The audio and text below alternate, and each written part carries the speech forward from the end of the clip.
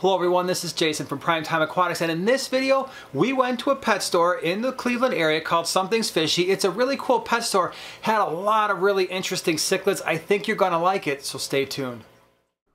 So this is Something Fishy. It is located just outside of Cleveland, Ohio.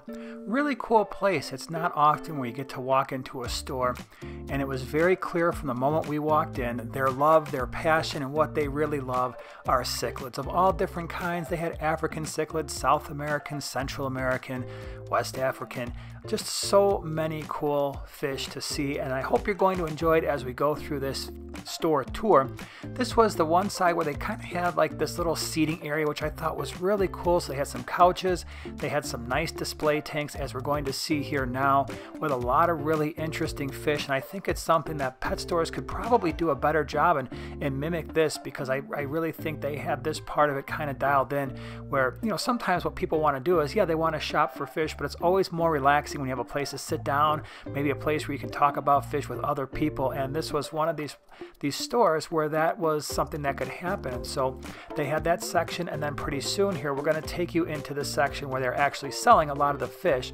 What we're looking at here are a number of the display tanks, like I said, with a lot of really interesting and cool things to see. Some of them were larger display tanks, and so some of them had cichlids, like you're seeing here with this Geophagus tapajos. They had some severums, as you can see in the background there. A lot of really interesting silver dollars, which I really liked quite a bit. They had some planted tanks in here, as I'm going to show you in a moment, and then some, you know, really large display tank with some really awesome types of large predatory type cichlids. Here's one of the planted tanks. I really like the feel of this tank. You got a lot of Anubias growing on in here with some tetras. There was a puffer fish in here as well. Just something really cool to see. I think the other thing that you're hopefully going to appreciate is it wasn't just the storefront that was cool, but they do a lot of breeding, and so we're going to take you behind the scenes downstairs in the basement area where they've got a lot of their really nice fish. Here, really good looking peacocks throughout the fish store. And again, they didn't just sell cichlids, and so this is what I chose to mostly show are the really cool cichlids, because I thought that was something that people would be most interested in, but they had lots of other community type fish as well. But cichlids is definitely their specialty, and you're going to see when you look at their breeding lines that these are some really nice looking fish of all different kinds. So yes, they had the peacocks, but look, they also had rows of Lake Tanganyikan fish, and those are probably some of my favorite Africans. Here's the rusty cichlids. We have these in our fish room that I really like, and they're not super common around us. So when I saw them, I thought that was pretty cool. They had a whole tank of them. The redfin borellii were another really cool one. And again, you get into these really odd, you know, Lake Tanganyikan type fish that are pretty unusual. It was really cool to see them here, just so many. And again, I'm not showing you the vast majority of the tanks. I just kind of picked some of the highlights. If you are at all in the Cleveland area or you ever pass through there, this would be a place you definitely want to check out. Here's some Cautopunctatus. I recently did a species profile, put that in the upper right hand corner. Ours are the redfin variety. These look more like the yellow fins, but either way, these are magnificent, awesome looking fish. Here are some really nice tetras, and so here again with these, you know, the larger Congo tetras, that's a fun fish to have, especially in some of the African tanks that are not super overly aggressive. A lot of cool looking angels, and so they had multiple angel tanks. I'm just showing you a couple of them, and here were some platinums. I like these. We have a platinum now in our 125 that I think is really cool. And of course they had some discus here. You can see nice size. I would say they were probably in that, you know, 3 to 4 inch range, but nice color. This was one of the display tanks that they had, which showcased some African cichlids. And as I began to look at this tank in particular, it really made me want to have some of the larger predatory haps in, you know, the African cichlids. Just so cool. They need a larger tank, but when you look at their features, when you look at their, you know, the way they're the streamlining of their bodies, just a super interesting type of fish. And they had some more. I'm going to show you some more downstairs, but check out the colors of these fish. They're just absolutely amazing. And they're in here with some Mbuna. We've got some relatively chilled out Pseudotropheus acei. That's the ones with the yellow tails in the back. I think I saw some yellow labs in here as well. And like I said, this is a large tank, so it tends to be working out, at least from what I could see, it was working out just fine. But so many awesome and cool fish, a lot of color, and some fish that I haven't seen before, which was pretty awesome.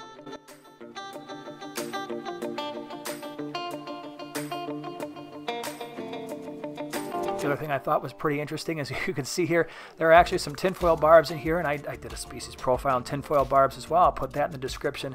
But I've talked about with tinfoil barbs, sometimes they can go with some African cichlids as long as they're not super aggressive. And in fact, we have some African cichlids in with our tinfoil barbs, and it's worked out for many, many years without any issues. It's not something you can do with all types of African cichlids or cichlids in general, but every once in a while you'll find a combination that gets along pretty well, and it looks like that was happening here.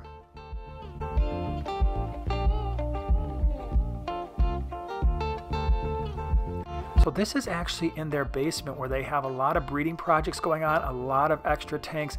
I don't remember the name of this cichlid. I remember somebody saying it was one of the largest cichlids that there is, and it kind of reminded me almost like a bass. I mean, it was very, very large, probably, if I had to guess, maybe 20 inches or so, and it was in here with some catfish. And this was a pretty darn big tank, and you know, you could just, now we're in these tanks where we've got all these different breeding groups going on, and this was a lot of fun. You can see that there's some people in the background. We were actually here as part of the Ohio Cichlid Association. They did a shop hop. They organized one as part of the OCA extravaganza. I had never been to one before. It was an absolutely awesome time. Highly recommend if you get a chance to go and you like cichlids, that would definitely be a place to check out next year.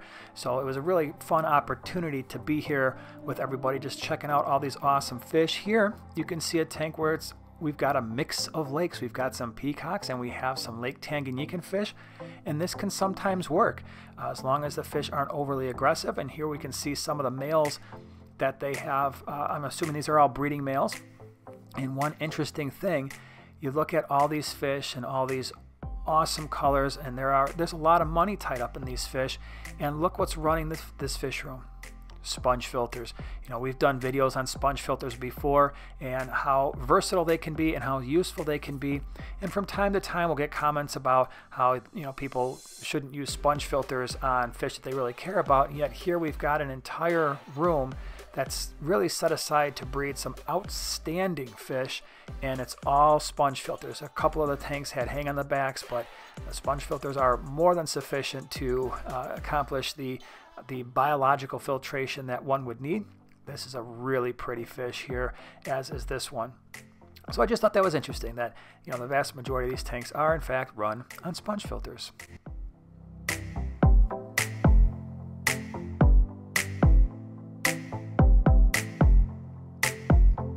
Check out this. This is a really cool, what looks to be a Lake Victorian, and here we go. Here are some more of those predatory haps. And I'm sorry, I didn't put the names in a lot of these just because if they were on the windows, on the glass, I tried to show them, you know, especially when we were upstairs. But the people here who own the place were very busy. There were a lot of people from the OCA as part of the shop hop. So I went around, I did my filming, but you're not seeing the names on a lot of these tanks just because, one, I don't know a lot of these fish.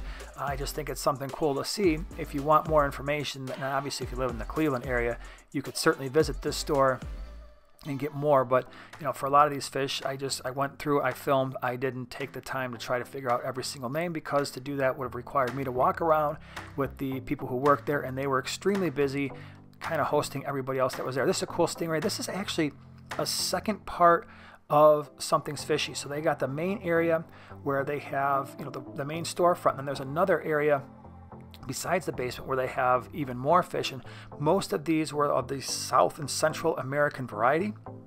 You can see here a rather large silver arowana. Here we've got some more peacocks, and they have another basement on the other side. It's a pretty big operation, and I think they're running it very, very well. Here they've got some nice frontosa. They had a few tanks with frontosa, and again, I've got one and a 150 right now. I would love to set up a larger tank for a group of them, but they really do need a pretty big tank if you're going to do it right, kind of like what you see here. This tank was probably in the neighborhood of at least a couple hundred gallons, at least that's what I think, and they were absolutely wonderful looking fish. As you can see, they need a larger tank, but they're just so relaxed. They don't tend to, you know, completely terrorize one another like some other cichlids would do. And I don't find them to be overly aggressive. They tend to just, you know, I think these are a fish that could easily get bullied by other types of African cichlids, and so you have to be careful when you keep the frontosa. And here's another tank where they're mixing, you know, some of the peacocks along with some of the imbuna, and those imbuna are a little bit less aggressive. And this was probably, This might have been my favorite fish in all of the, of the entire store. This was actually a fish that was in the basement, so it's not something that you would normally see, but look at this. Just magnificent. And again, I'm watching these, I'm thinking, man, I really should start thinking about doing a predatory African cichlid tank, get a larger tank set up for something like this. But just absolutely amazing. So this was Something Fishy. It's a great place if you can get a chance to check it out. Lots of different types of cichlids, healthy looking fish, big time variety. Want to thank once again the OCA, Ohio Cichlid Association, for having us out and allowing us to tag along with their shop hop. Thank you so much to Something Fishy for allowing us to come in and film. And if you enjoyed this video, share, subscribe, and we'll see you in the next one.